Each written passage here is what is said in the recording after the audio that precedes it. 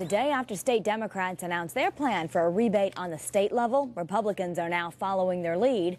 Channel 3 Eyewitness News reporter Erica Arias is just back from the state capitol with the story. Erica. Well, Kara, we're not in a recession yet, but House Republicans say they're trying to ward off an economic downturn by helping the middle class and those struggling to heat their homes. Now, if this proposal passes and if you qualify, you could get a tax credit of up to $1,000.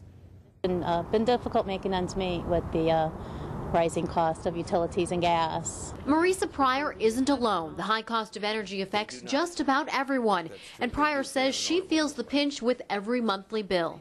We freeze all the time, and it's like, oh my God, the bill is still that high.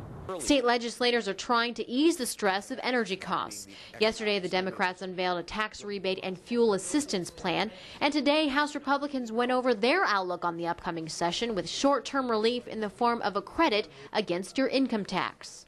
Everyone clamors about the rising cost of life, but there's no more rising cost that's so uncontrollable than energy and healthcare costs.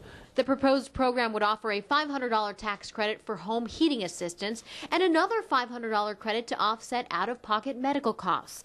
It's aimed at helping out the middle class for households that earn $150,000 a year or less. This is our way to say, hey, if they exceed the unreasonable, we'd like to give you a helping hand. Any little breaks that we can get would be a huge help. I think it's a good idea. Anything would help.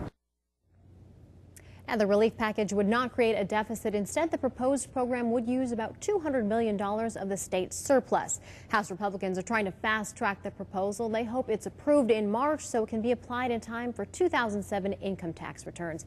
If the proposal passes after you file your return, you'll just have to file an amendment to get that additional credit if you qualify. Erica Arias, Channel 3 Eyewitness News.